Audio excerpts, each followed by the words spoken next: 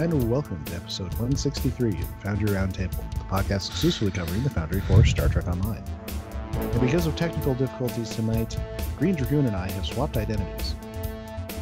So, he's Drogyn71, I'm Greendragoon. Oh, I'm never going to be able to keep this straight. Well, uninstall that Windows update and then we can switch back. Yeah, I'm unfortunately going to have to uninstall and reinstall a lot of things. System recovery point. I don't think it's quite that bad. Well, with us, of course, are our partners in crime, Markhawkman and DuncanIdaho.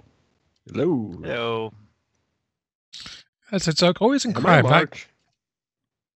Yeah, you're Mark tonight and he's Duncan. Okay. Everybody switched.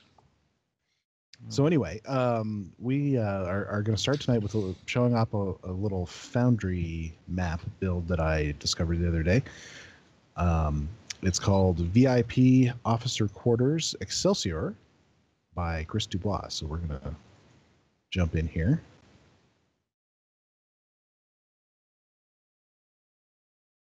Bringing a very eclectic group this time.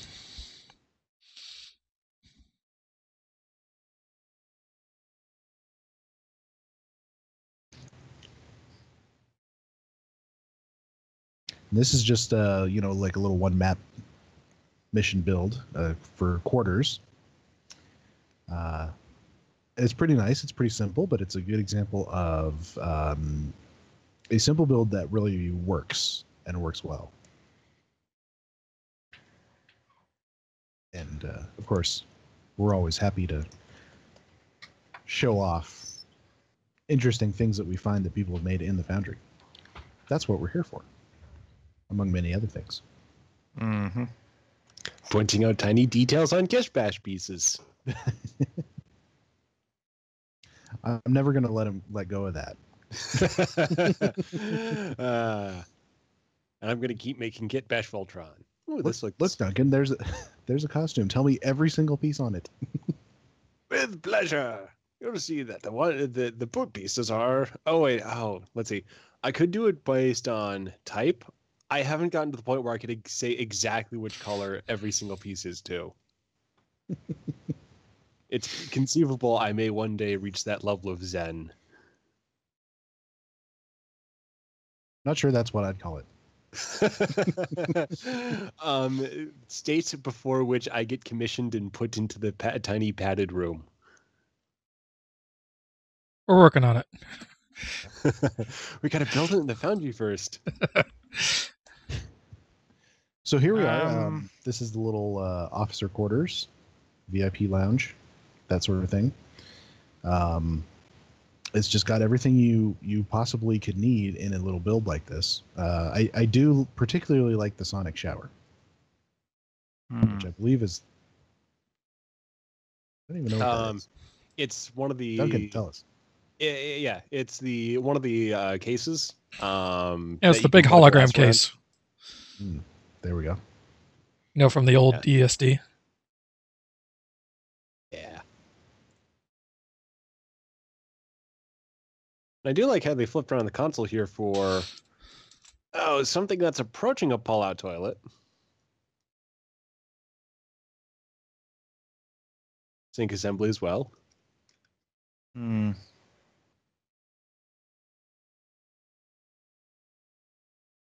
Has anyone checked to see whether these are windows or if they just look like they might be windows? They actually put a window in there. There's a slight color change where you see it's hitting the column. Yeah, I would say it would be nice if to put in like a wall down, like sunken, to kind of act as a lip along the bottom. Comes up a little ways. Yeah, and I found a good one is the sort of standard white generic wall.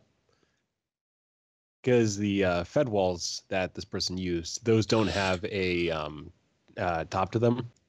I would just think of the same material as the columns here. Oh, yeah. So building block... 03. The dark one. Dark gray.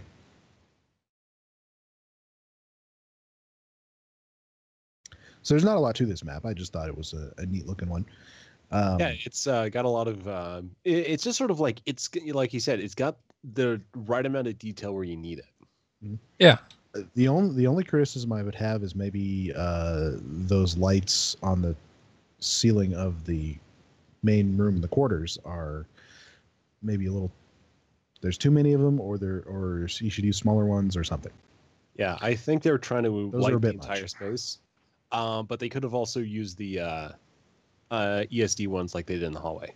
Yeah, I have to say that's a lot of those white bubble things to have on the ceiling. Yeah, because I think the only reason you would use this many is that if you wanted to just bathe this entire area in white light. So, but yeah, I think it's a little much. But otherwise, yeah, I do like, little touches like using the shelving pieces, putting an Intrepid class right on top of that. And just also making sure that this had a large amount of window space too. It feels like a set from Star Trek. Yeah. Especially TNG. It's a TNG kind of thing. I will also notice that every once in a while, one of the stars will fly through the hallway. So they might need to move that out just a bit. That. I was wondering if anyone else had seen that too. I'm waiting for it now. I just saw it, yeah. Yeah, though just a bit too close, so move it out a bit and it'll be fine. Yep.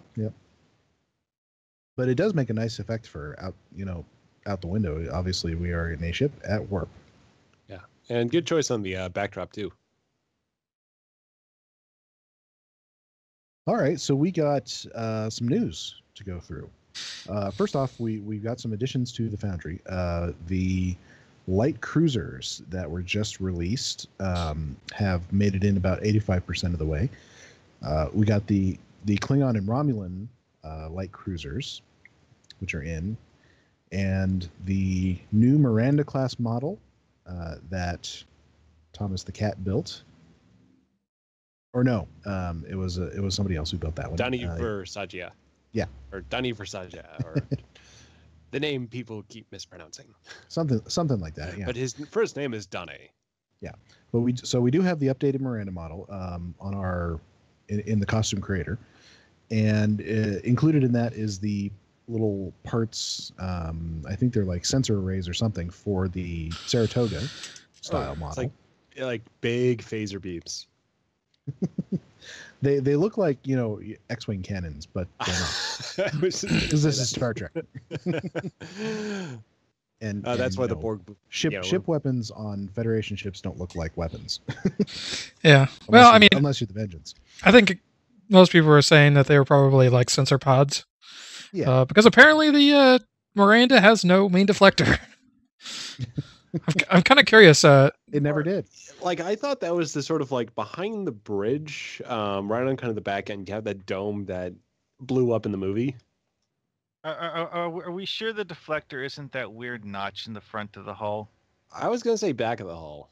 It's almost like a Rorschach test of like, where do you think the deflector is on the Miranda class?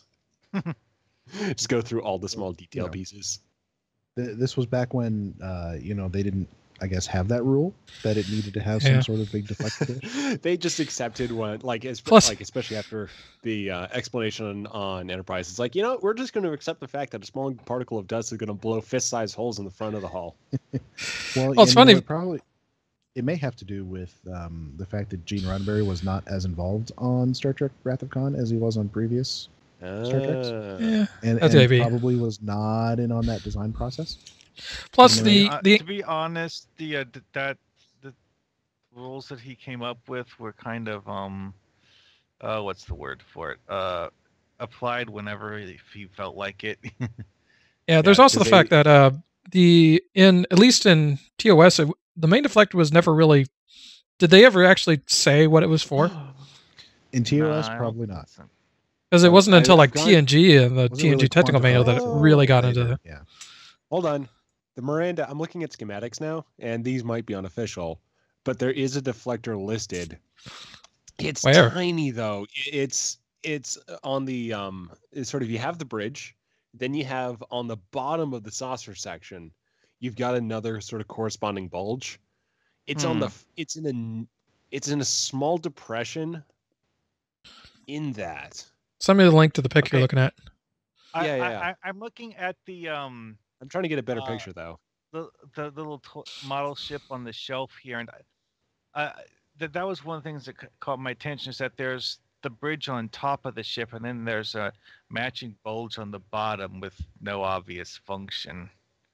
Although it doesn't really look like a deflector dish. There you go. I put the link in the chat because I found this on the old tablet. So it's labeled 18 on the diagram, and this is for the Reliant. So yeah, it's basically below the bridge on the underside of the saucer. Although I think that might, whether or not that was originally designed.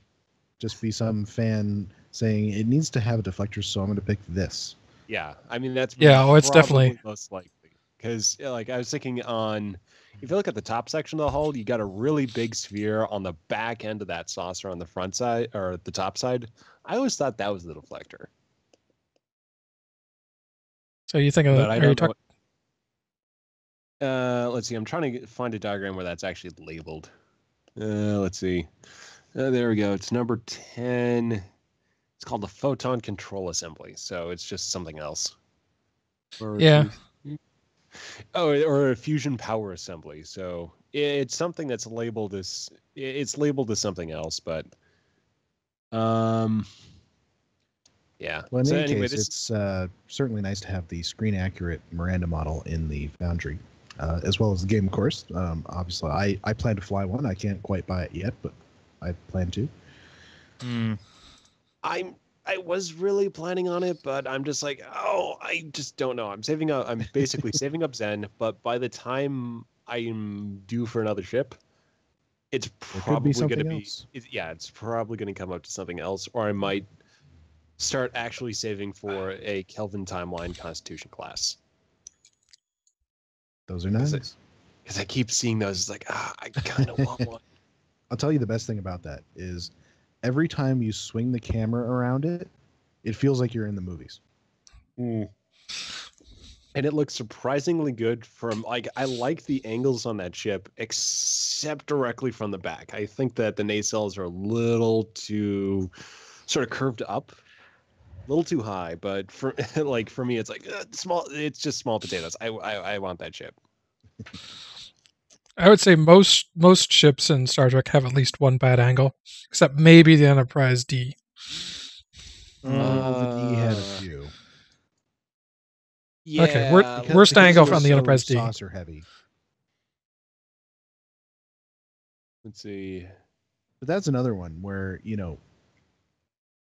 it's become so iconic that, and you see it so many times in establishing shots and the title sequence where, when you're flying it in game and you start swinging the camera around it and you find these same angles that you saw in the show and you're like, oh man, and it looks so spot on. Now that one, it was Thomas that revamped that one, and did such a fantastic job on it. Speaking of that, it's one of those things that I've always found to be amazingly hilarious is how specifically the Galaxy X, where they made it so that it was literally almost exactly identical to the TV show, and no one remembered it the way it was in the TV show.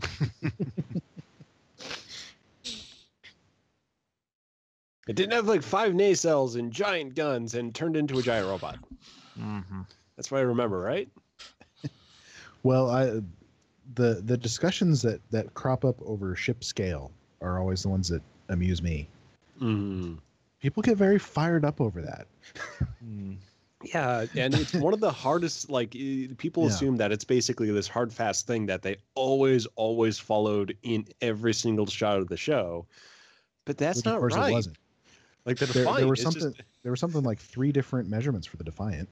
Yeah. Oh yeah, it was super inconsistent. Oh yeah, and then they put the Galaxy class in some of the same shots for I think it was the episode with the Binars, as they put the Constitution class Enterprise at basically the same scale to a space dock. So that basically had to imply that space dock was huge.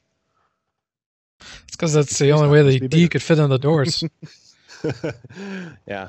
But I have the footage lying around, and we might as well use it. Yeah, The funny thing is that there's very few ships in the game that are not properly scaled. I think the Scimitar is one.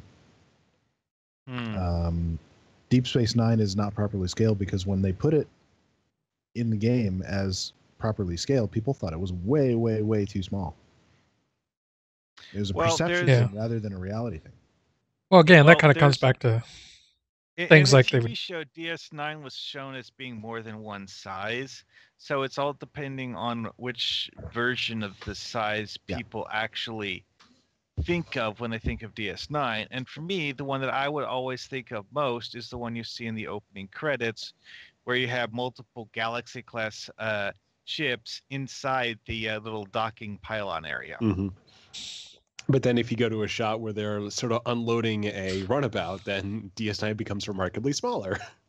I know. Yeah, depends on if it's like that old sci-fi writers have no sense of scale thing, you know? Yeah. Which is why it's rather hilarious that they decided not to mess with the scale of the Universe class. Also the Kelvin Constitution too. And the Vengeance and because they had numbers for those ones, and they're like, this is what's listed, so hey, so it's canon. Yeah. Well, didn't they scale up the JJ Constitution because they went back to the looked at the original and it was like way too small to fit what was actually seen on the show inside? At least the numbers. That's another one of them. Yeah, I think it was numbers. I heard that there were actually numbers listed for the size of the ship, and that's what they went with. And it turned out that was equivalent to a Galaxy class, basically. Yeah, but I had also heard that. No, I remember Thomas saying that they got the numbers directly from CBS or Paramount or whoever it was. And then that's the numbers they went with. So I don't know if they were playing around with the scaling beyond that. But it's proper to what you see in the movie because like the shuttle bay. To have that scale of shuttle bay, the ship has to be much bigger than the TOS Constitution. Although it'll be interesting to see if that holds up for like all the bridge shots because that's just a window. Yeah. The way I understand it, there's two ways of assessing the scale based solely on the first movie. One of them is to look at the size of the windows on the outside of the hull, and the other is the shuttle bay scene. Yeah. The shuttle bay scene, if you use that for the scale, it gives you something approximately the same size as the official scale, which is what we use for Stowe. The other way of doing it gives you something about the same as the TOS Constitution, which this is based on looking at the size of the little things on the hull and like, okay, that's a window, so this amount of distance on the outer hull is X size, blah, blah, blah, blah, blah. Some people think that the CGI model was originally designed to be a much smaller ship than what we actually ended up with in the film. But because I had heard that.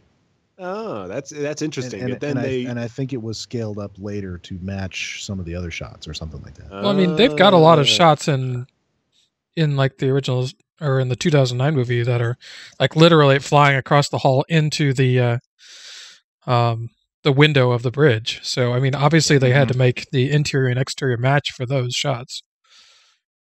Well, I always say that if you're trying to look for internal consistency in Star Trek, you are barking up the wrong tree.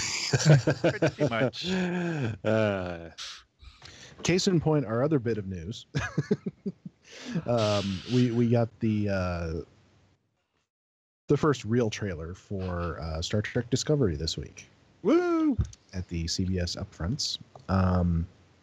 And a lot of the discussion online has revolved around, consistency with, it's supposed to be about a decade before the original series, and it looks nothing like the original series. I arrived at a rather interesting point online today.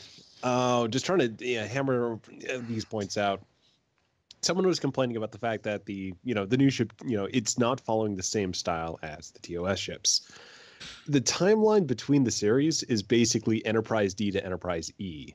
So for me, it's just like, you know what? It looks different, but that does make sense in every single time period we've looked at so far. So yeah, I mean that's a good point. I mean, I hadn't considered that it's by any bit because I'm just not a purist like that. I don't. Oh yeah. I don't need my general take on it is that Federation ships look like whatever the person who was designing the ship made it look like, because there are certain types of hull configuration that are relatively common. Then there's all the other weird stuff that they've thrown out over the years. Yeah. If you look at naval ships today, you know, one class of ship doesn't necessarily look like the other classes. Mm-hmm. No, not a bit. Yeah, I mean, and even within relatively short times too. I will say it'll be kind of interesting to see how they handle it, because I mean, you know, at some point as this series goes on, they're going to be tempted to do something along the lines of, "Oh, hey, look, it's one of the brand new Constitution class ships." Oh yeah, they're not going to want to pass up that opportunity. So it'll be interesting to see how they meld them. I have a theory. I mean, if we want to get into larger discussion of the show, I mean, go for it. But I've got a grand theory on what the first episode plot is in its entirety. Does it involve time travel? No. Ooh, so it's different than mine. It's sort of putting the pieces. It's putting the pieces together. So I think. Well, I mean, this is important to Stowe, because I have a feeling that we will get Discovery content at some point. Probably not for a while. Oh sure. But also, I think I know how that might happen. Or just like there might be a really great opening. So it basically revolves around just who are the new Klingons. And people are basically been assuming that they are the same type of Klingons as we have seen. If you assume that their new sort of overly ritualized, very ornate style doesn't necessarily, it's not trying to represent old Klingons. This is a new group of Klingons. And I think the major point is that for a Star Trek show nowadays to focus on social issues and really hit some really good strong points in terms of modern dialogue, you might have to start actually, establish an extremist faction that society has to deal with. And I think that's who these Klingons are. They are extremist Klingons who have found something that is really important to them, specifically the sarcophagus in the trailer, an ancient warrior who is either an important person of interest or is carrying something of interest to them. Kalis? So the first it might be Kalis. I mean, who knows? Or it could be who Kalis fought. I mean, so just starting off here, that's the first thing I thought of, is that whole thing like with Worf and that the sword of Kalis and stuff. Yeah, so it's basically, I think the plot is, it's after the Klingon War, the Fed is trying to basically pull itself back together. It's got the Shenzhou as in a sort of a more militarized style of vessel. So it's small, it's sleek, and it probably spent some time fighting. And I think the transition to the series is going from that combative style of the basically the Klingon Federation War into a style which is more reminiscent of TOS, as in there's going to be an intermediate ship that is going to be the forebearer to the Constitution class. So in the first episode, the Shenzhou encounters the extremist Klingons and gets destroyed by them. And then the lead character has to then take command of a new ship that has the range to pursue these Klingons into uncharted space. And that's the Discovery. And it's basically a prototype for the type of vessel that the Constitution class is going to become. Which means is that the series is basically going to be leading up to TOS by establishing the first crew that was really on a Constitution style mission, as in really going to deep space much further than the NX classes did. But now it's in a similar type of ship. It's not a Constitution class itself, but it's similar. So it's going to be pursuing extremist Klingons into the unknown and trying to resolve, a revenge plot with the main character, trying to deal with her ship being blown up, trying to reconcile the extremist Klingons with the standard Klingons, and discovering new stuff along the way. So that's what I think the series is going to be about, but we'll see how much of that actually plays out across the show. To be honest, I think the best thing that it could do is to find a way to subtly deteriorate that whole alien monoculture thing as far as the Klingons go. Because that's one of the things that's most annoying about the Klingons is that there's a specific way people tend to characterize them, but from what we've actually seen in the show is that we've seen Klingons who are like wildly outside what you have as the standard stereotype.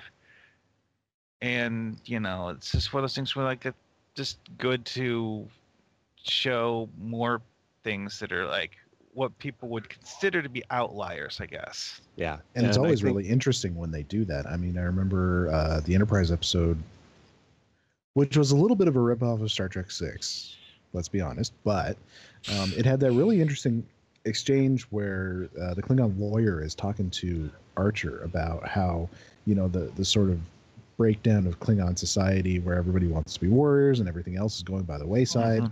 And Amy's lamenting that fact. And it's very interesting stuff, I thought. Yeah. And I like that's what I'm looking forward to. And I'm very careful not to necessarily assume that like as much of the online discussion is assuming is that these Klingons are just Klingons. It's like, well, no, is that really fitting what the writers are talking about with the show? It makes a lot more sense if these guys are really sort of a sub-faction who are going to be doing something that both the KDF and the Fed both disapprove of, resulting, you know, leading to a much more complicated situation. Yeah, a sub-faction or some kind of subspecies even almost. Yeah. I was thinking like a cult of whoever Kayla's defeated. And then they find what they assume is his body. Yeah, Molar. So we'll see how much of this plays out. So I just wanted to get that out there so I can point back to this episode if I'm right. Because as it turns out, we're somewhat prescient when it comes to our Foundry abilities. Because I on occasion, on occasion, I accidentally made Mass Effect Andromeda, and I also in my first AEI mission, I have the USS Discovery captained by an African American officer who is a little bit on the head side. That's funny. Yeah, it's in Stowe. It's Trident Part 1. I've got the Discovery in there with a very. Oh God, I might have to actually retcon this because I think it's a little. So what type of ship did you use for your Discovery? I used a Nebula class back then. So I mean, it fit. It fits the name. For sure. Those are supposed to be science vessels after all. But yeah, it's like, oh wait, can I get retroactively hit for violating the law? I made it first. I doubt it. No. Recursive EULA violations. Because I almost got Only into that. If you admit it on the air, okay. which you just did. Okay. But yeah, I mean, I for me, it's like, you know, everything you see in trailers is it lacks context. Yeah. You know, you don't know. You're hearing some lines. You don't necessarily know what they mean because you don't know what happened just before and what happens just after. Yeah. Occasionally they intercut conversations. You know, it looks like somebody's saying this line to another character in the trailer, but in reality they said it to themselves, or they said it on the communicator to a completely different character. You know, Ooh, so it's hard. It's hard to really. That's something that just popped in my head. Is that I've mentioned on the show this TV series called Face Off that they did on Sci-Fi, where, the basic thing is that it's a contest where people do these movie-style makeup things. Well, one of the things that they would do sometimes on Face Off is when they were doing the previews at the beginning of the episode for what was going to be in the episode, they would jump back and forth between different points of view, and you see one of the judges talking, and then you see one of the contestants on the show, but it's what you see isn't that judge talking to the contestant that's immediately before or after the judge talking necessarily. It's just the two of them kind of mixed together.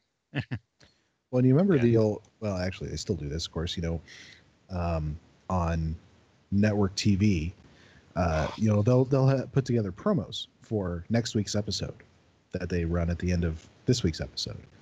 And oh my God, how many times have they misled us in one of those. I Yeah. mean, the whole 7 of 9 kissing Harry Kim thing turned out to be in his dream.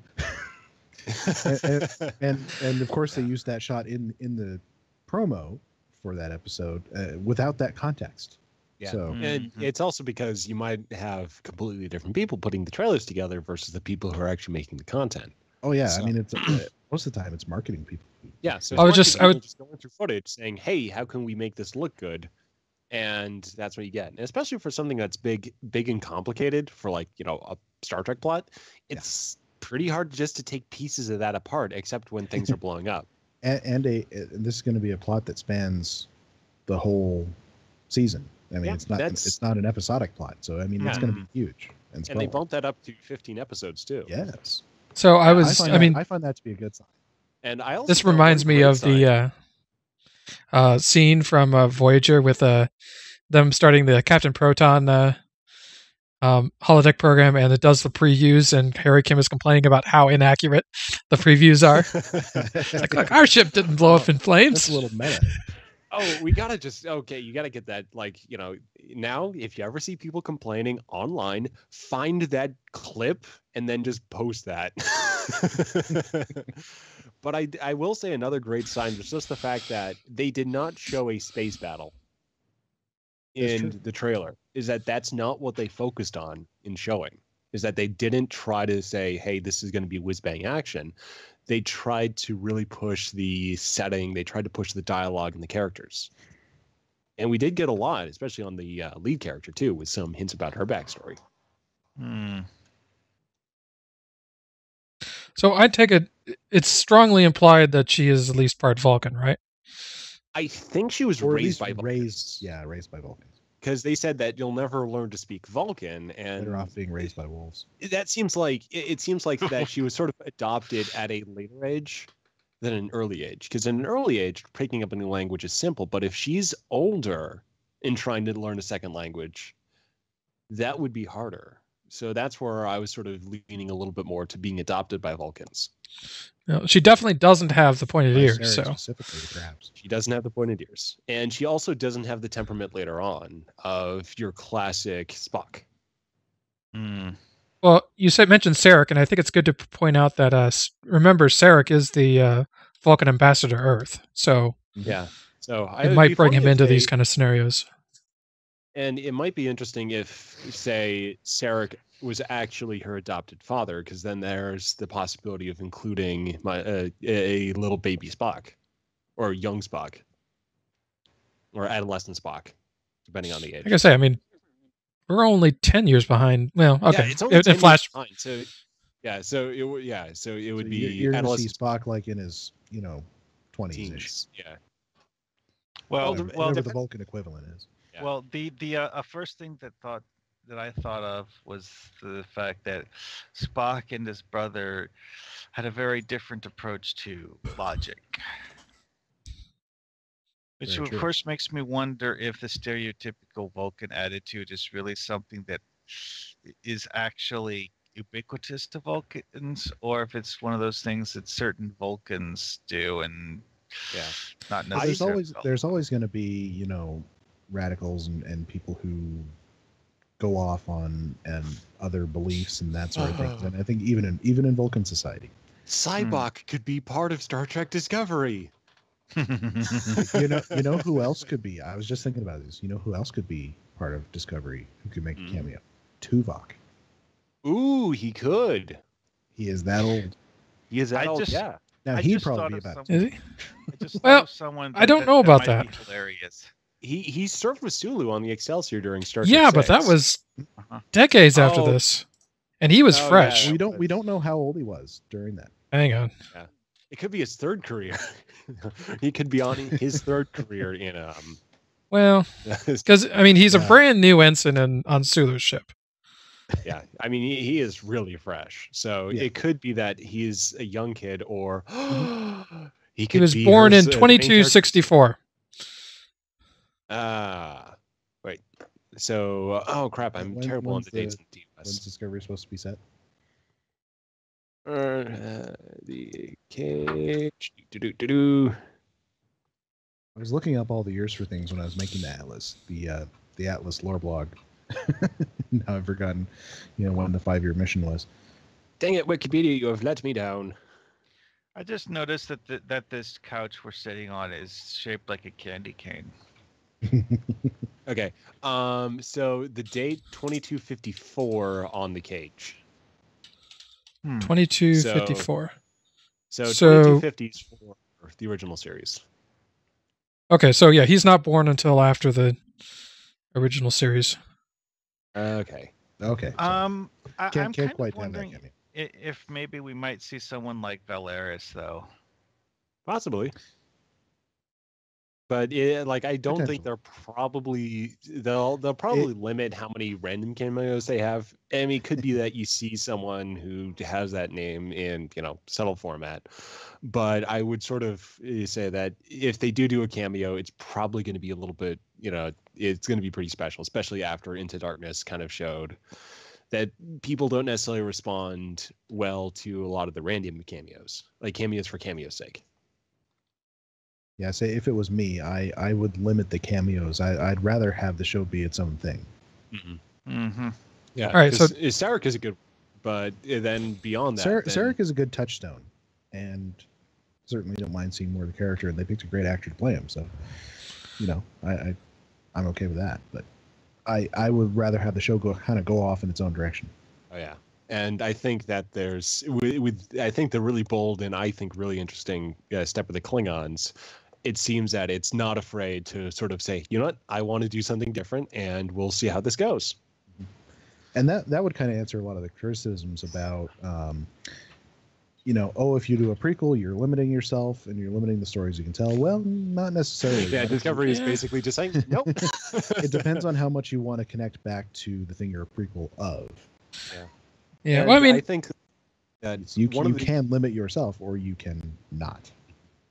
Well, we're close enough to TOS that we don't have to do any of that silly what is a photon torpedo stuff from Enterprise. Oh, yeah. But at the same time, we're just far enough back, and we don't know that much about the events that led up to TOS. Yeah. That I think there's room to explore. And I'm really excited for the Starfleet in this era, because it's established enough from after Enterprise, but you can say it's still in a little bit trying to get on its feet to what it is in TOS. So I think it's a sort of potentially a good transition point, because they can write it a bunch of ways, surprisingly, given where they are. Yeah. So another thing that I like about this time setting is it gives them an opportunity to take a different look at the political climate in the galaxy. Yeah. Which is not something that TOS always touched on a lot. It was usually just the Enterprise kind of out by itself. The main political entity that they dealt with in TOS was the Klingons. I mean, the Romulans had basically been doing the same thing that you see them doing at the beginning of TNG, and deciding okay, you stay out of our space, we'll stay out of yours, and quit bothering us. Yeah. Although Romulans are going to be a little tricky. It would be interesting, but it's sort of they're kind of where it's kind of I don't know if they'll invoke the Romulans as much, because it would directly step on TOS a little bit with Balance of Terror. But with all the other factions, I mean, they've got a great opportunity. I mean, the fact that they got to write Jellian on the bridge. Even Enterprise had to do a lot of dancing around the idea of nobody's seen a Romulan until TOS. They had to find some interesting workarounds. Mm-hmm. I don't know. I thought they handled that one pretty well. I mean, he was. Yeah, he was a Vulcan. And they definitely got to play around a lot with the viewers know what a Romulan is, but we can still say because yeah. That was actually something that they handled rather well, I think, because they gave themselves an out in that Spock was specific. That it was specifically that no one had actually seen the, I guess you could say, face of a Romulan prior to Balance of Terror.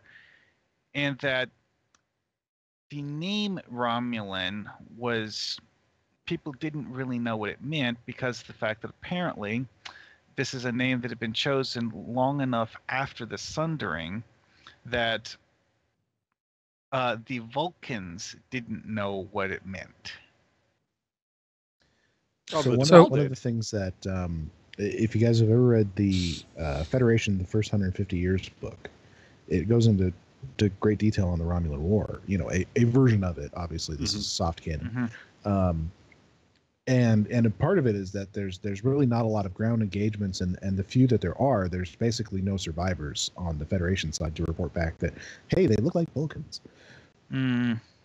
Yeah, that's the thing I've heard most often, is that it was such a take no prisoners sort of war that basically people, you know, either you lived or you died, and there wasn't much of a middle ground.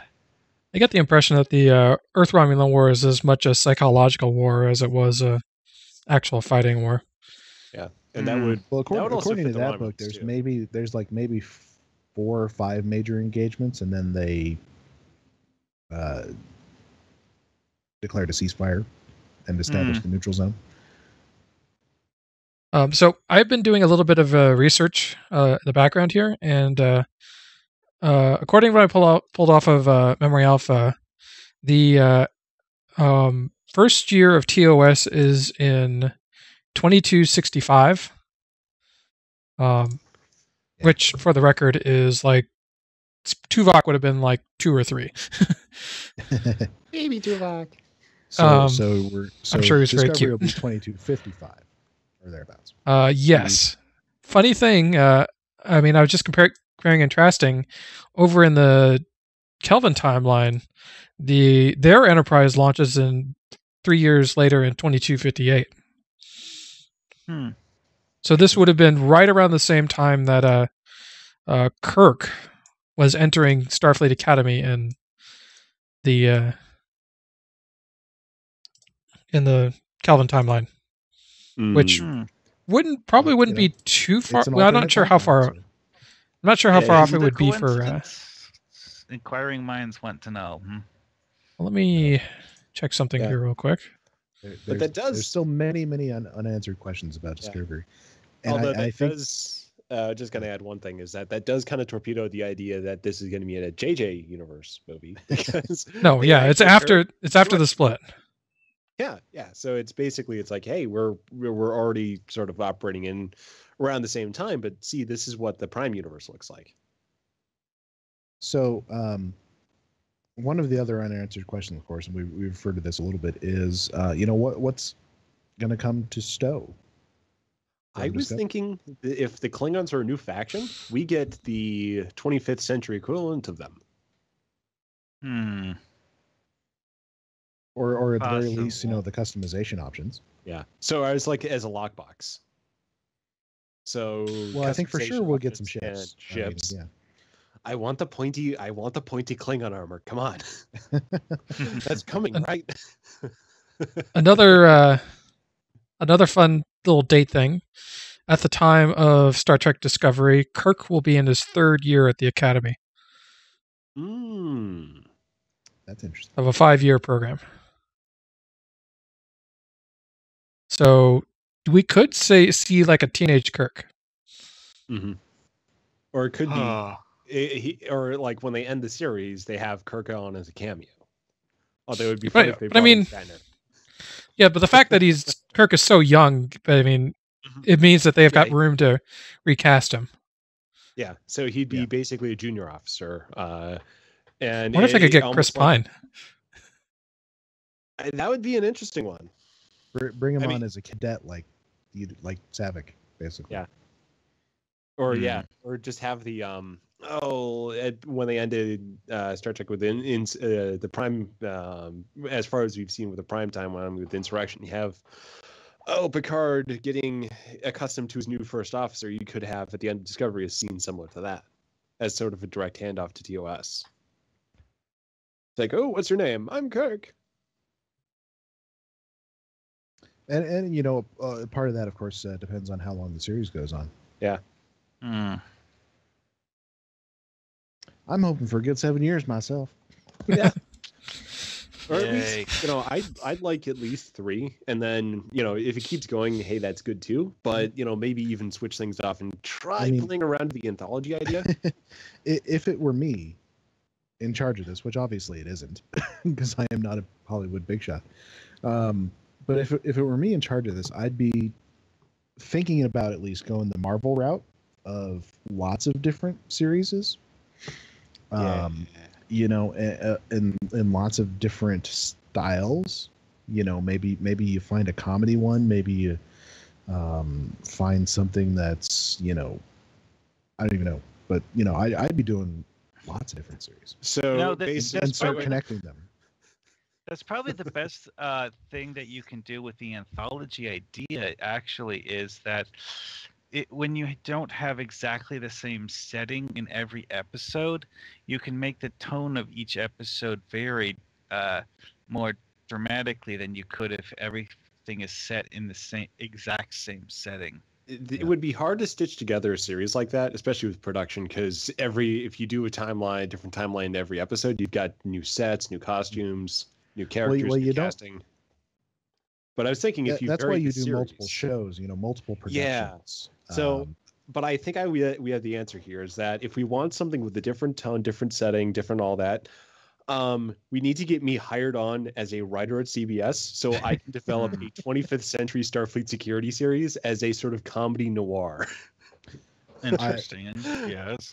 No, I don't think so. I think they need to hire you on as a costume designer, personally. Oh, come on. I can do character writing too. I can work with costumes that I find. So it just be me going through the CBS department. Let's put things together. We're kit bashing. All right. So let's move on. The next topic on the list is to talk about the Foundry Challenge. We have passed the deadline now, and we're into the voting period. We have 3 missions, and I do not have that in front of me. Hang on. Missions. Okay, we got 3 missions entered, which actually you could look at as a good thing. I was kind of hoping for a couple more, but with 3, it's like you have no excuse not to play them because there's only 3, right? You hear that, community? It's not gonna take like a huge lot of time out of your day. Yeah, like the AEI grind. Yeah, I mean we had 8 with AEI, and that was quite a lot. I mean that was like it took us like the whole voting period to get through them all. Yeah, and I had to, we should mention that we are not going to do reviews tonight, but we will be doing reviews of each of the missions, but not tonight. We're going to wait till a little bit later in the voting period, especially because several of us have not played all of them. In fact, I'm the only one who's played all of them. Also, we want to let the people who will be voting form their own opinions about the. Indeed. Yeah. So the 3 missions are Old Odd Ends by Kuchelane74, and he's in the chat room, so he'll probably tell me if I mispronounce that. Let's see, I'll read the description here. While cruising the Denobulan sector, you receive a faint and confusing comm signal that leads to a planet in the grip of a devastating seismic catastrophe. Finding the source of that signal may solve a century-old mystery and prevent hundreds of lost lives. It may also cost you your ship and your crew.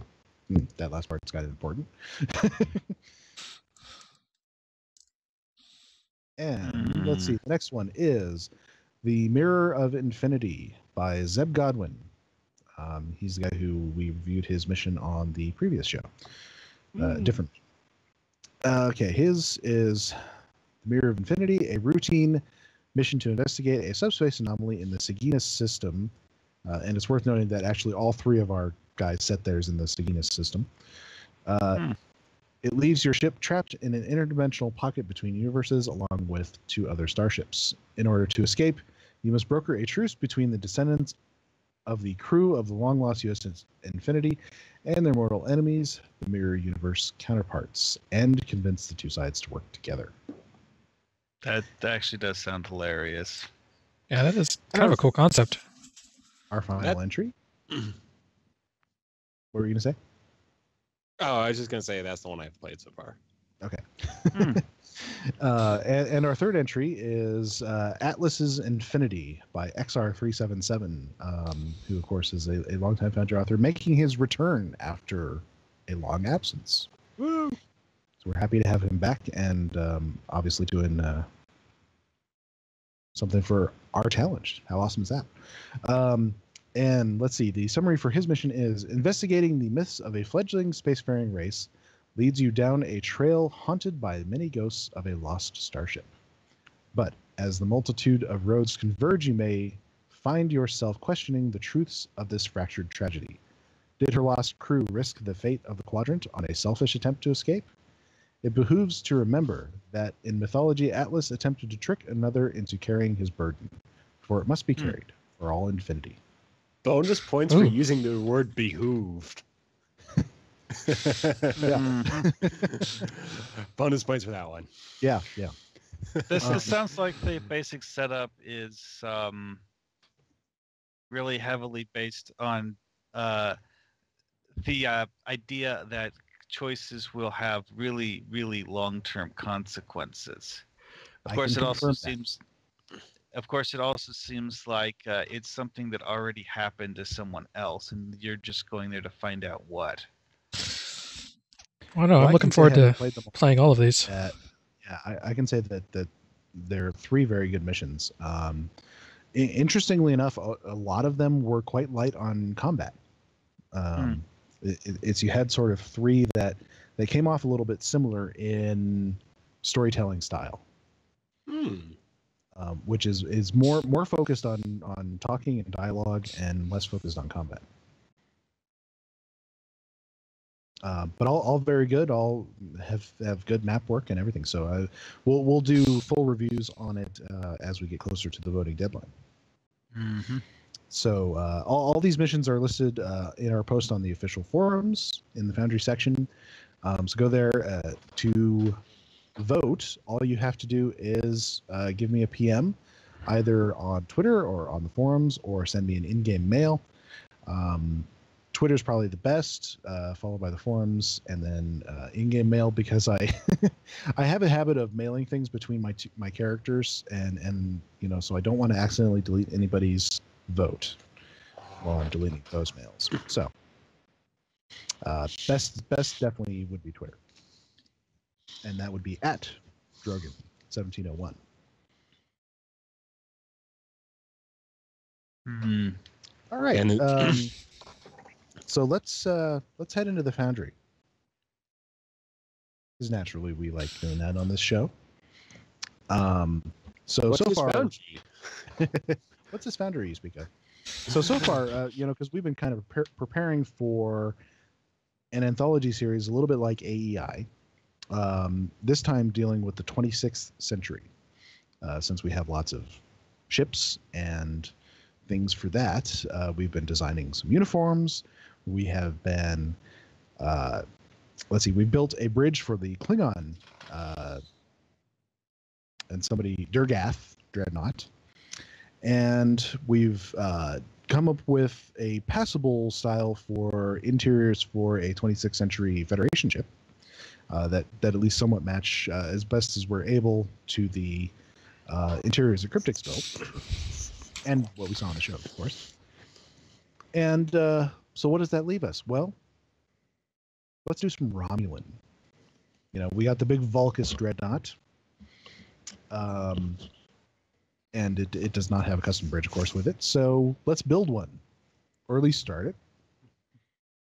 And I have, I'll obviously get input from you guys, but I have 2 kind of ideas that I had been playing around with for this Vulcus bridge. The first one is let's put it on the bottom of the ship, which is ironically something that we just saw in the Discovery trailer. But they didn't do it for a Romulan. The Senju, or however you pronounce that, is it has the bridge on the bottom of the ship. Yeah, I think we'll be fine though, because if we do it for a Romulan ship, it'll it'll look quite different. And my thought was basically glass floors. Yeah, I with do with some walkways along them that are not glass, like sort of crisscrossing or something. Well, I have to say that's pretty much the most obvious thing anytime you have it mounted on the underside of the ship. Well, I was also thinking that I was hoping that we could do the oh, you might have this in like an area of the bridge, so like have part of it like in the very most front glassed off, and then those pathways lead on to a waterway system, because we got to have spaces for the Nanoff crew members.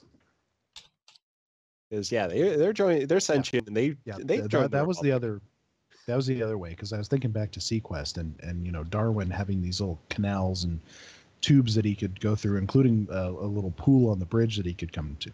Yeah, because it would be interesting if we could sort of blend those two styles together. So have one part of the bridge that's hanging over space, and then another part of the bridge which is an aquarium, or basically it's over an aquarium. So we're just horribly complicating this. Well, you got to start like you often do, which is, make an outline of walls or something. So here's a question. Get a ceiling and a floor. Do we have any ground scale ships that are Romulan in nature? Yep, we do. We've got the... Oh. Dang it. I'm blanking on the name. The Lin, the Mogai, the Talis. Yeah, those ones. Tavaro. So I knew that we had the Mogai and the Mogwai, and then the Talis, and then the other one starting with a D. The Deridex. No, it's the tier 2 cruiser, or tier 2 warbird. Oh. Deridthau? Tavaro. That's not the Tavaro. I'm going to have to go to look up things now. Z-Store ships, tier 2. I'm looking at them right now. Dale. D-H-A-E-L. Yeah, the Delenn. Yeah, the Delenn. Delenn was the free one, I think. Yeah. Delenn, yeah, it's the Delenn, the Mogai was list, and then Z-Store. Valdur. I like the Valdur. It's like a hot rod version of the Mogai. Oh, you know what you could do? You could use basically the back end of the Valdur to structure some of this stuff out. Yeah. Oh yeah, I was thinking because it's huge too. That would be kind of cool. Holy crap! It's huge and it's kind of flat. Yeah, that's super on the huge, underside. though. I mean, that might be a little too big because it covers all of Ruapente. So here's a problem I'm thinking about if we decide to do this as have it hanging on the underside, because we've got the empty map ground staring at us. Well, there's two options. There's space, I believe, under the not enough stuff on the ground. Yeah, if there's like 5 and the other one meters. Is go use what we used to use, which is the black space in an interior map or something like that. So it's specifically the one that can't light that though. I stopped using that because the lights don't work. I know. I mean, we'd have to play with the lighting, but this might not work unless we want to have the ship permanently parked at a Mars-type planet. Because we could use the Utopia Planitia lighting for really dramatic stuff. I know. I mean, but it would be yeah. That. Yeah, and the empty map in question to use was KV2 Interior O2 because that has a huge amount of space.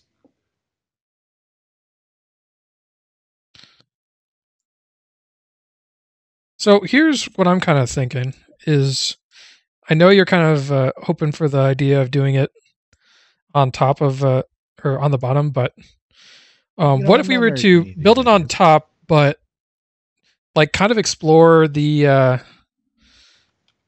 well, actually, I mean, I'm just thinking about it now. It would be worth actually loading up the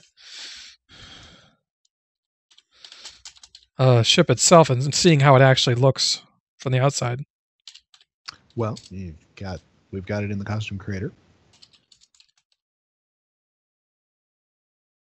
Yeah, so it's very similar to the on the outside. It's curving, flat, and most likely green. Not a whole lot of complex shapes, so not a whole lot of that fine detailing. So it's pretty smooth.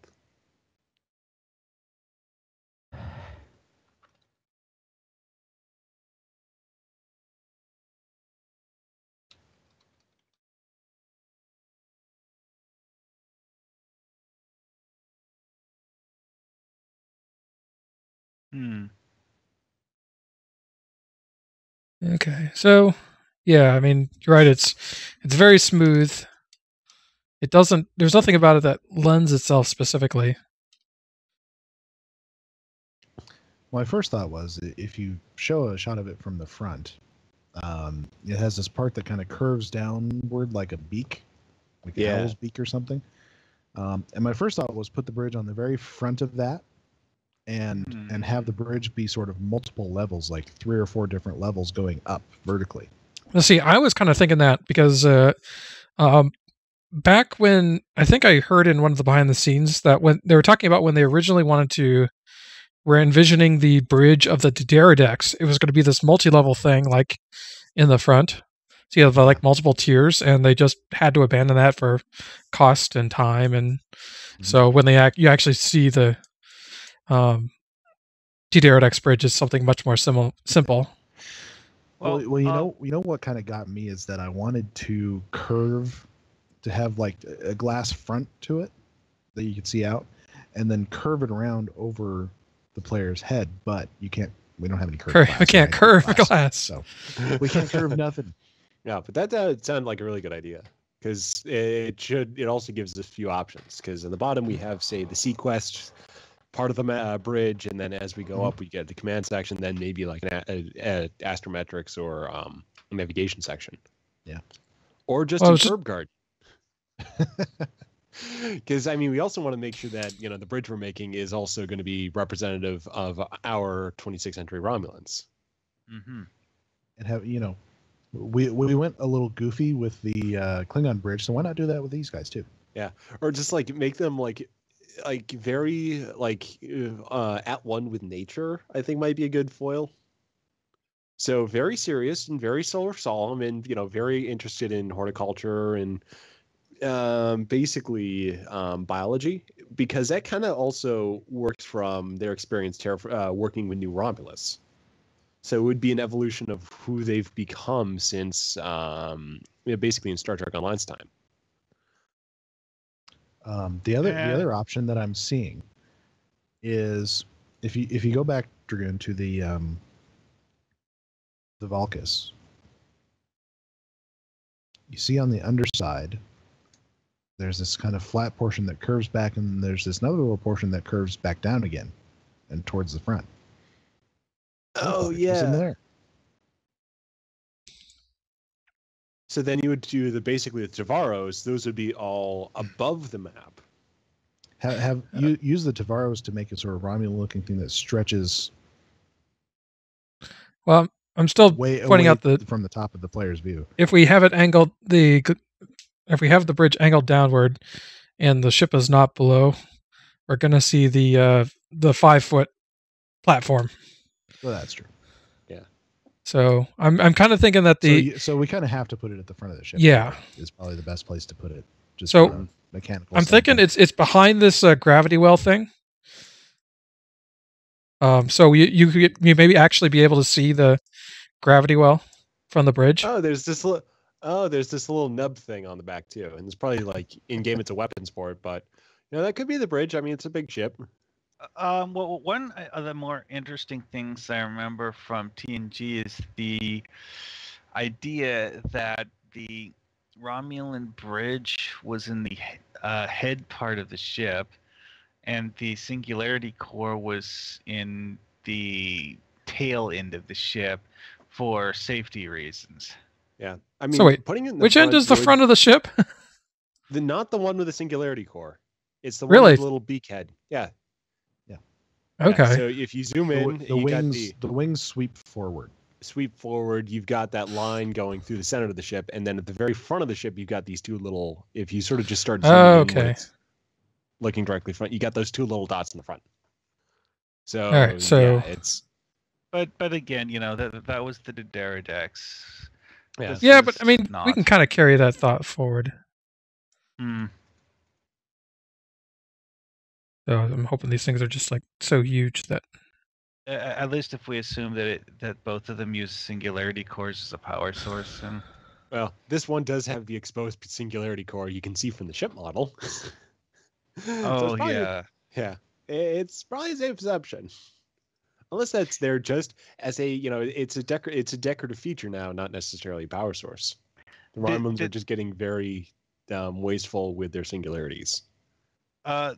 That's actually one of the things that amused me most about the T6 Romulan science ship. And I was just thinking about that. Is like you can almost use that because the similar design queue on the Vulcus. You can almost use both of those for 26th century ships. And also just because it hasn't been that long that you can imagine those still being in service, because there's a bunch of Fed ships that are still used. I mean, in Battle of Procyon, I mean, you've got like Nova class ships out or Rhode Island class starships out the window in the actual Enterprise episode. And then if you play the episode now, you've got Star Cruisers, whatever the player uses.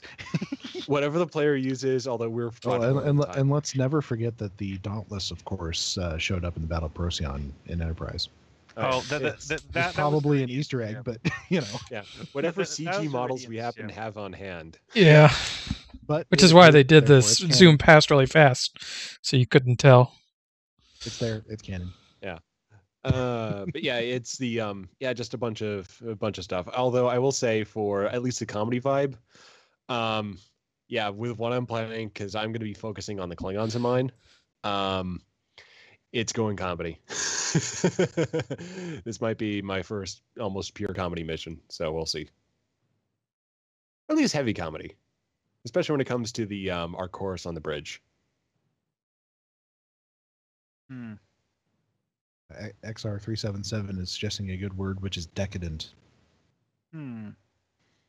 Oh, for the Klingons or the Romulans? Romulans, I guess. I don't remember exactly, but yeah, I mean, we definitely went that way for the Klingons. Yeah, I think decadent for the Klingons, and then sort of almost like ascetic for the Romulans. Almost kind of like monks now. Arriving at like Vulcan is like the Vulcan mythology by another route. So just sort of being at one with nature. So very controlled, very peaceful, very serious. And then the Klingons come in and they're just like, oh my God, can you please get these people to leave? The one thing idea that I find to be hilarious is the idea that the Romulans never truly embrace the teachings of Serac the way that the Vulcans did, and that over time the Vulcans approached the teachings of Serac from a somewhat different angle.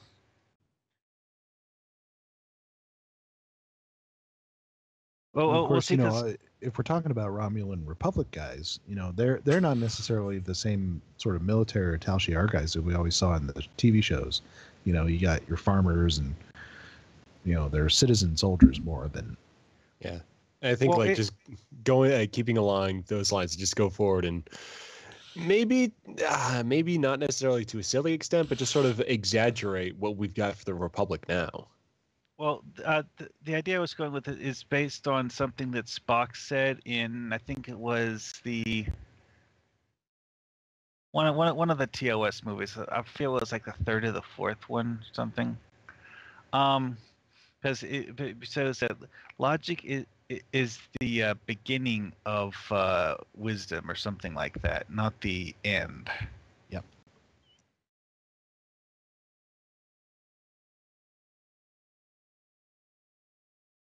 So I was wondering if maybe reunification means that the Vulcans become more like the Romulans. Well, let's just shoot things. Disruptors are fun. Well, the strange thing that I always thought about, how the Romulans were portrayed on the shows is that, they made a big point about saying, oh, we're not like Vulcans, we're not, emotionally repressed, except every character they had was very even and didn't express any emotions. Yes. They were a very stoic sort of people, and you're like, huh, okay. Which kind of makes you, kind of leads you to the general impression that maybe the differences between the Romulans and Vulcans were somewhat overstated. Perhaps. Mm-hmm. They like to think, like the Romulans in particular would like to think that, or even it goes both ways too, but they would like to think that they're not like each other when in fact they are. It's that they're... The episode where Spock or Sarek meets Picard, that one shows you just how much the Vulcans are like the Romulans on the inside. Mm-hmm. Oh yeah, definitely, because you have that breakdown to Sarek. And so Dragoon, what is it you're playing with here?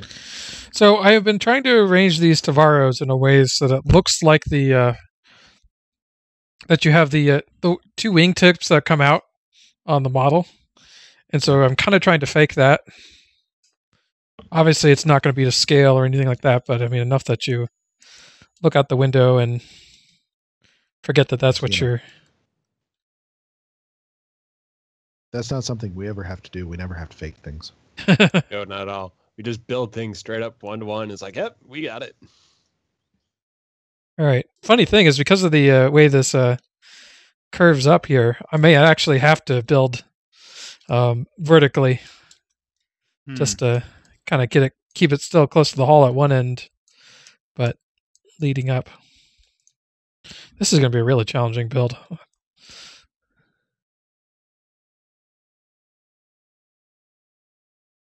So one thing I've discovered is that, building something with a glass floor on like the Starbase 24 map, say, it does work, but you're right. You can't use custom lights, but you can change the backdrop.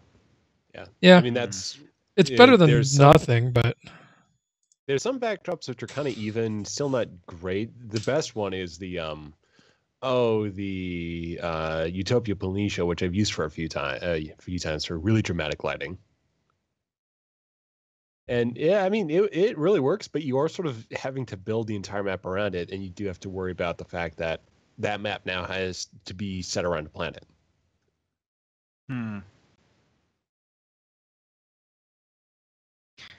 I just thought of something that I don't think we have the ability to do, but I would like for us to have the ability to do, is to take the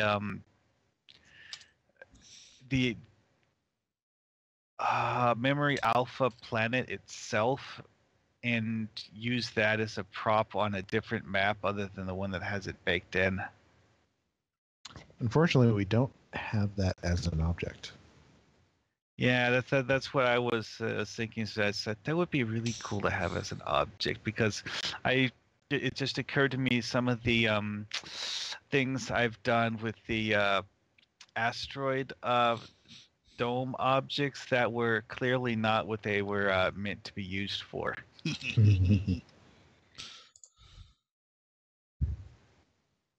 Because if we had that as an object, we could actually take it and superimpose it on a planet that's just slightly larger than it.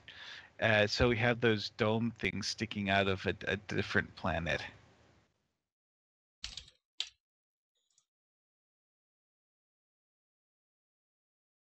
Or maybe just make this giant mega structure that's built out of those things. I kind of see what Dragoon is going for here. He's got, 3 different floors, which are going to be at 3 different levels, I assume. Yeah. So you got sort of curved ones, which curving is good for Romulans. But I'm trying to switch over to the donuts and the discs right now to kind of get a more curved feel to it. But plus, like, for instance, in the lowest one, we can have the waterfall, or not the waterfall, but the pond with the nanovs. I say we have waterfalls at either end. Ooh, question. Where's the Epo area? At the bottom. Right, the Epos can be running around too. Do we? The Epos are in the aft part of the ship because basically that's the fuel that you use to create the singularity. Oh yes, of course. It's a hyper singularity of Epos. Ooh, that's an interesting one. It said maybe the reason the Romulans are so keen on having people raise Epos for them is that Epos act as a natural energy source due to absorbing ambient radiation. That or they're a great catalyst for stabilizing a singularity. Turns out their excrement is 10 times better than dilithium. Oh, you mean like that thing from Futurama? Yep. And they taste great with some fava beans and a nice Chianti.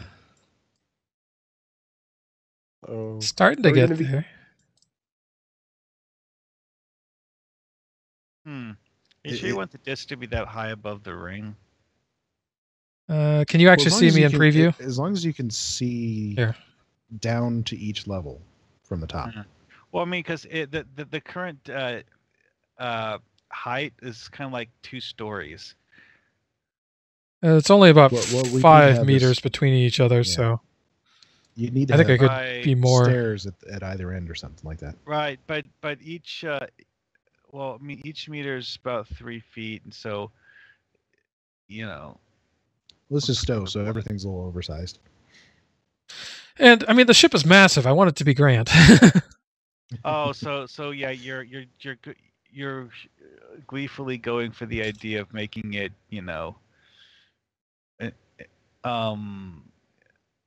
ridiculously cavernous. huge. Yeah, cavernous. That's good.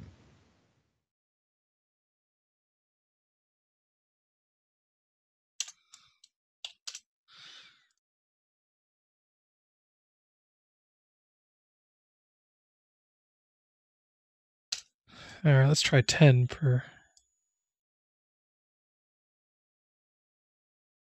10, and I might throw like a. Let's see. I just thought of something. In Stowe, does the game actually use the infected character models for anything other than Foundry? Let's see. It could be part of like old Borg stuff. Well, that's exactly as that. In the Foundry, they're explicitly labeled as people who had been infected with Borg nanoprobes. It's just I can't think of a single mission in the game that actually uses them or ever used them. What about some of the PvEs? Because there was some of the old STFs where it was set, like your old version of Infected. Didn't that have some infected Starfleet guys on it? Yeah, they're still there too, and some of the infected, like if you go to some of the missions with infected Romulan crew members, they might still be using the infected costume. So I think the Borg arc would probably still have a few of them around. Well, specifically the one where you go to the Romulan ship, and then later you're probably then looking at the STFs. Well, the reason why I thought of this is because of the fact that I was just thinking about stuff I'd used in missions and hadn't actually finished writing the mission. And one of the things I did is I was just flipping through the list of assets and noticed these character models for, let's see, they're Fed. I mean, it's a mixture of Fed, Romulan, and Klingon characters that have like the Borg complexion and stuff, and it's wearing their standard faction uniforms. Yeah, so it I probably think is those STFs from STFs or missions or something. I'm going to go with STFs just because I can't think of a single actual story mission that used them.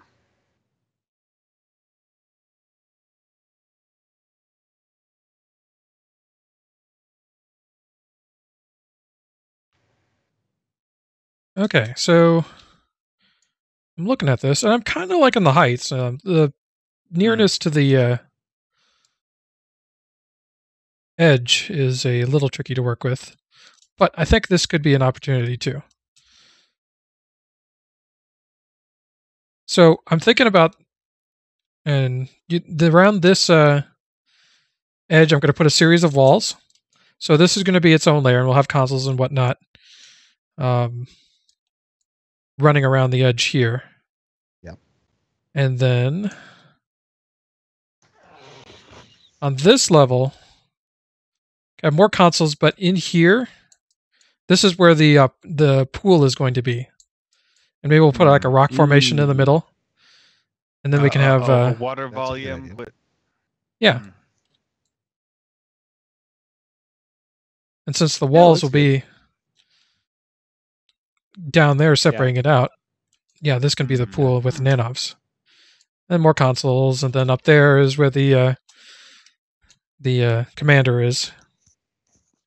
Yeah, I do like the interaction of all the warbirds. I mean, just it really kind of gives this nice, there's a lot of Romulan stuff, but it doesn't immediately look like that we're just putting a lot of Talistas together. Except we are, but still. Except we are, but I mean, when you get some walls in there, you're gonna have some walls at the edge, so you're gonna eventually only see probably the first bits of it. The tips of the wings. Yeah. Yeah. But yeah, I think this is looking pretty good.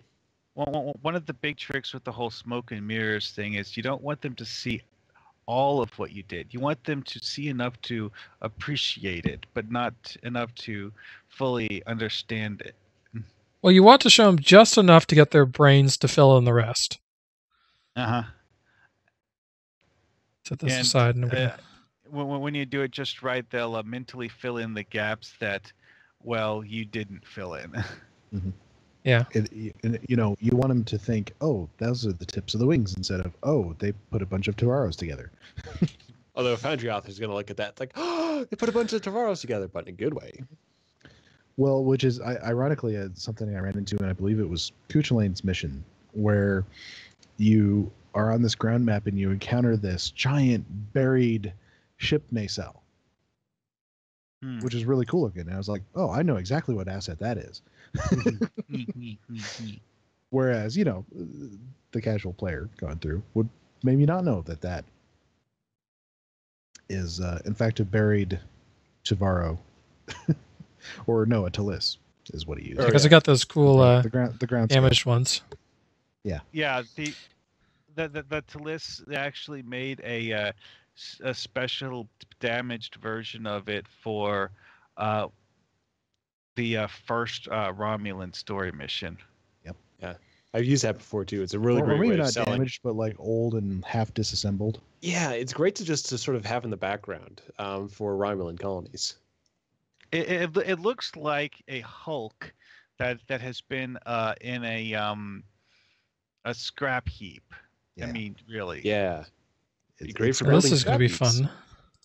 Except that you find out in the story that they didn't actually cannibalize it. They pulled pieces off of it, but they didn't really cannibalize it.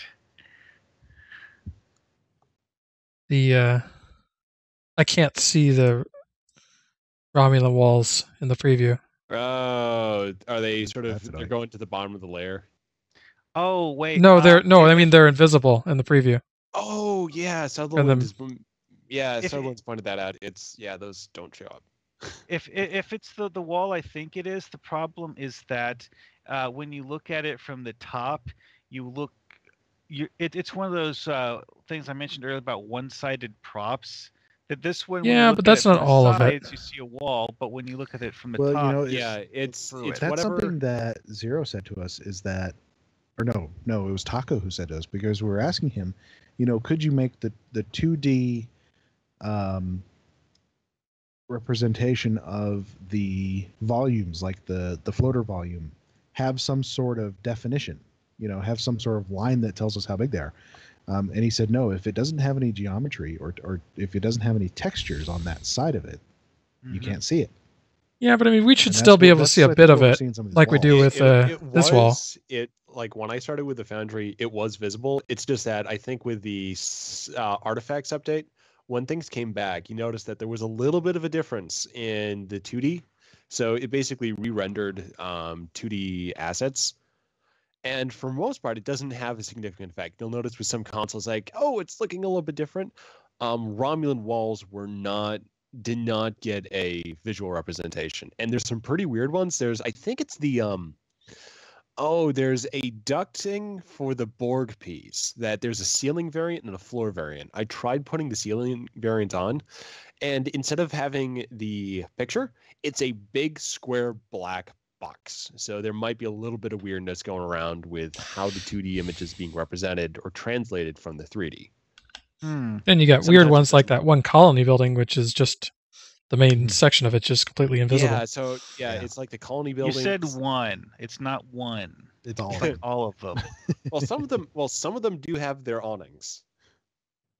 Okay, yeah, but still, placing objects using just the awnings as a visual cue is annoying. Trust me. It is. I've done it. Oh yeah, we've been there. I think we've all done that. Yeah.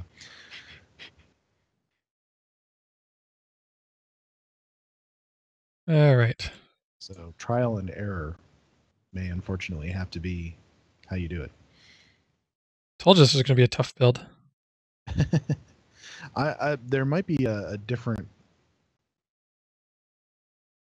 I think that's the Romulan ship wall that you're looking at. There might be a different wall that'd be better. Sutherland said this is a new development.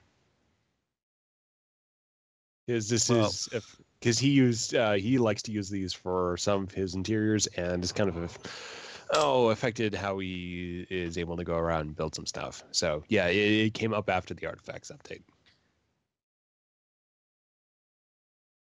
Well, if I remember right, at some point in time, it used to, whenever you were placing objects in preview, show you this kind of like a whitish box around whatever you were placing. Yeah, I mean, whenever you were moving the object, it had this kind of like a glass pane look to the preview image as you're placing it, but I think that's what disappeared and made things invisible. Well, if you go back really far, you know what we started with? Wireframes. Yeah, I remember those. Those made things interesting because, well, I remember how one of my first missions. Wow, that's really good for trial and error. Actually, yeah. Ooh. That looks pretty. And it's starting to look pretty good, actually. Yeah. Oh, I mean, dang. I might have to build the Romulan map now, too, because I want to... Oh. This is kind of fantastic. I think those walls have some new lights to them. Yeah, dude, they're glowing. Yeah. Yay for lighting sources. They've got glowy bits. The tricky part, though, is that at the top they flare out a lot, and I've got to. Can we raise that floor up a little bit? This means they're radioactive. Yeah, we can, but it's still going to flare out a lot. Yeah, I was just thinking that it might come down to maybe even putting these right on top of each other, like the two discs. Anyway, what I did was I used the Vorn ground map and put a bunch of things on that, and it actually would show in some ways, being able to look at it from the wireframe view was actually an improvement because you didn't just see the one thing that was on top. But the way I understand it, the devs can't just make it do either or at the flip of a switch, so we're stuck with it. Oh well. We're stuck with a lot of things, for better or for worse.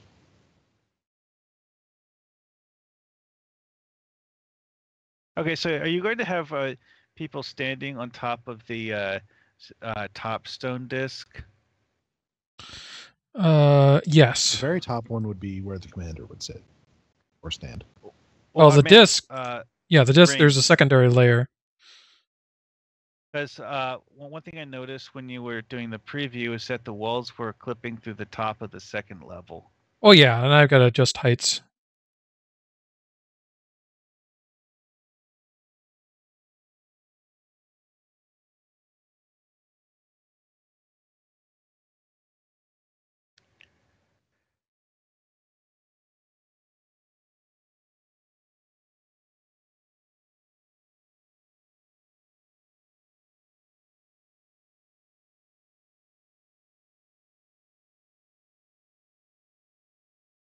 All right, so all these guys, I'm actually going to probably...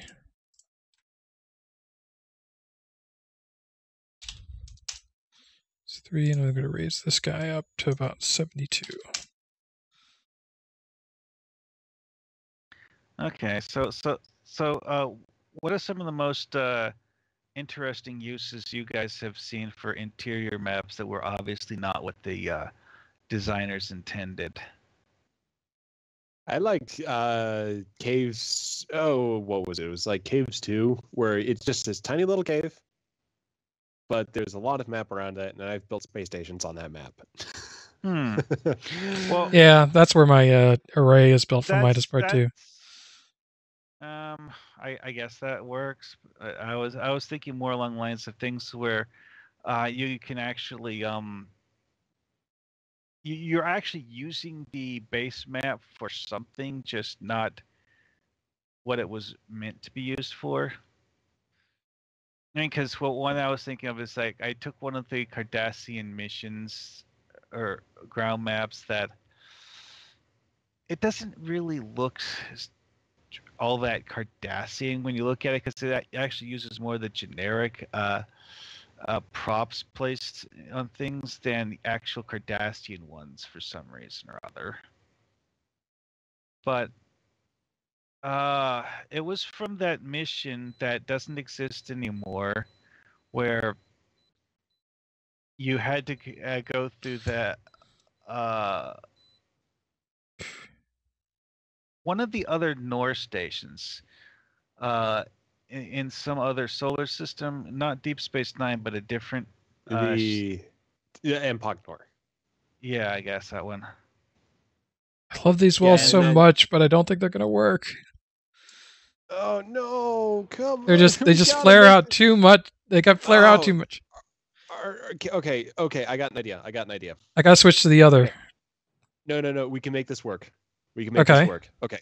So you line up those two discs right on top of each other, but then you place on the lower level another disc that flares out at like a very, very, very small increment below.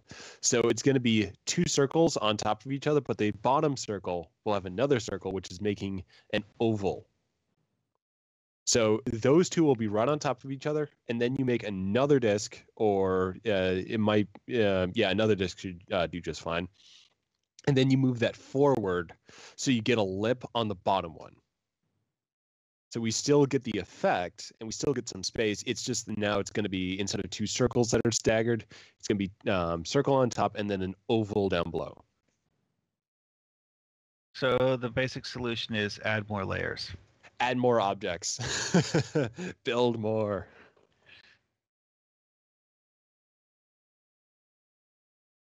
All right, so the only way I can make these platforms work is if they are like sitting in dead center of the platform above. Otherwise, their walls are going to show.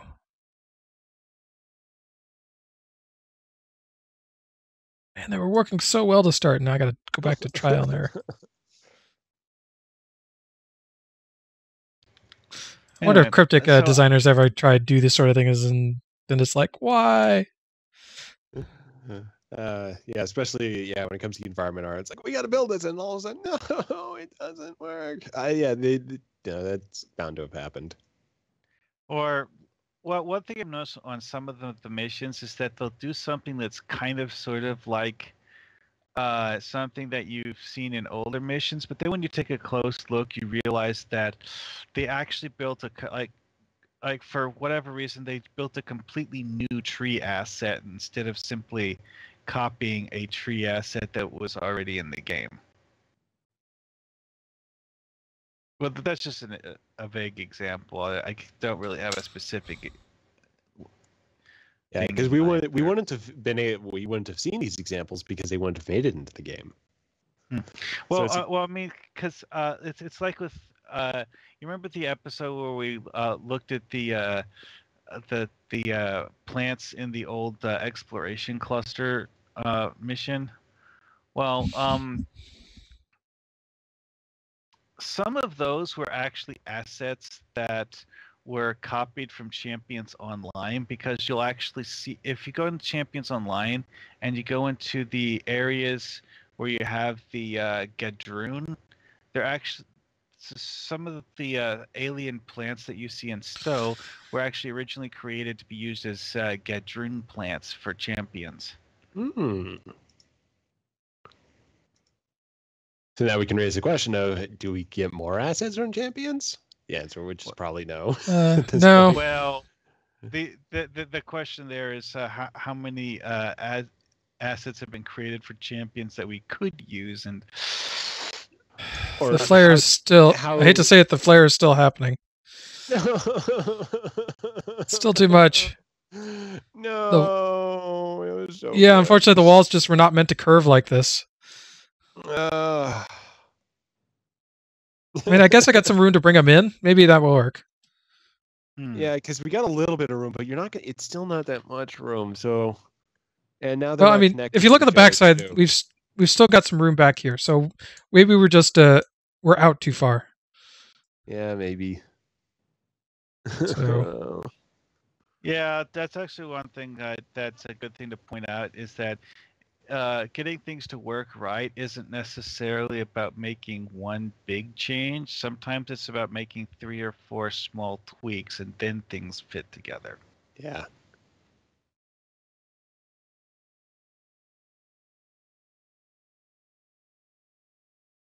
So fill the time. Anyone been working on the Foundry besides me? Because you know the answer to that. I've been kind of busy lately, and I have actually done a little bit of tinkering, but not as much as I really would have liked. I have been tinkering with the map I was talking about last time, the sort of artificial cave kind of a thing, which is a little hard because, as I said, I built the ceiling first. The problem is, if I want to use, let's see, what did I use for the ceiling? I used the foundation blocks 02, and unfortunately, if I use the same one for the floor, it blends in and on the 2D map, and I can't tell which objects are the ceiling and which are the floor. So I might have to use something different for the floor. Just so it stands out. Mm-hmm. Still bring it in a little further. But I think we're starting to get there. We got less coming out at the what you'll have to do is build out the floor a little bit on that bottom one. Wish I could remember the name of the mission, but there was one where someone took the old ESD map and somehow redressed it to make a 2-leveled space station interior inside the old ESD map. Oh, yeah, I played that one too. It's kind of cramped, but it works. Criminy. I remember the plot of that one, and not enough details are coming to mind. All I remember is that the way it was redressed, it wasn't being used for a Federation starbase. It was like you were rummaging around inside a building on a refugee colony or something like that. My favorite reuse of a map that I encountered was somebody used the Starbase 39 interior for the interior of the Rising cruise liner. Ooh, that's a good one. And it's like you don't even have to modify it. No, it's because you just got that gaping window. The nice big curved windows, and yeah, I mean, it works. You could probably do some pretty cool stuff by adding trees on the inside too. I mean, you wouldn't have to do too many. It's just enough to sort of sell a tropical vibe. Pretty much. Yep. But as far as what I've been working on, I've completely switched gears after Apex was spotlighted, because my original plan was to make my final AEI mission in some time, but I've jumped that ahead, and now I'm working on that pretty intensively now. So final AEI mission, I'm shooting for getting done in 2 weeks, because I've only got one more map to build, and then everything else is just objectives and dialogue. Cool. And Zero has been, quote, helping me producering. Duncan, I think we saved it. We saved it. We saved it. Yes. Yes. And it's, we don't have those, or we've got, do we have gaps in between? No, some of those? I think we got all the gaps too. There might be one. No. Oh, there's one tiny gap. There's one tiny gap. Are you watching the stream or are you watching the... You could put something there. Oh, yeah, I'm watching the stream. I didn't know you were putting... Okay, I can move this guy over slightly and that'll cover that. Okay. Oh, that one's a little bit of a gap.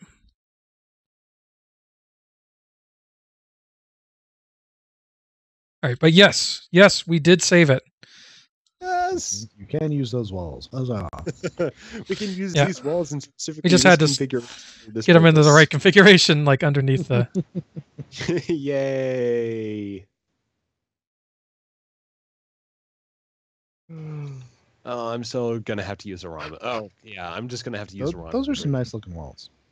Those are really, especially with the lights.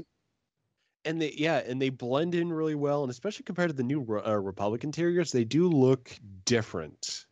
And that's sort of like, it's hard to build a Republic interior, but for what we're building right now, they fit in perfectly. I can push this guy back.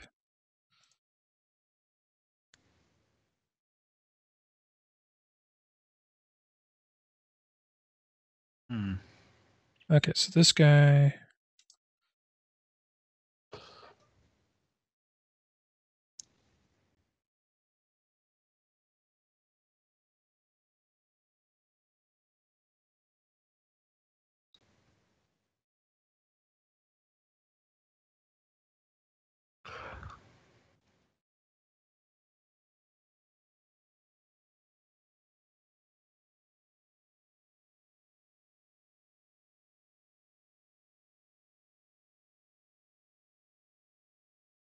All right, let's try that.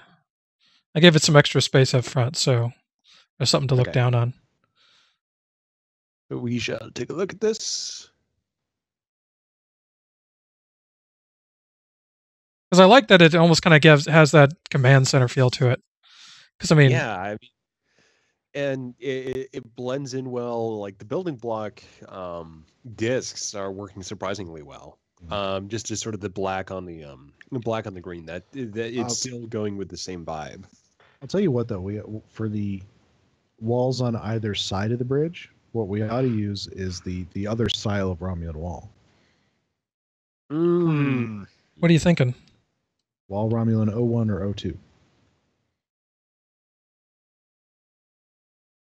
Because you're going to need walls on either side to enclose this area. Oh, you mean on the outside?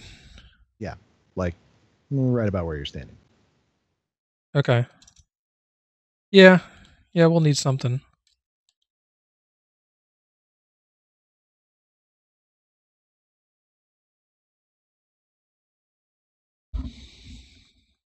Well, we're getting close to our time limit, so I think it's probably a good place to end it for the evening.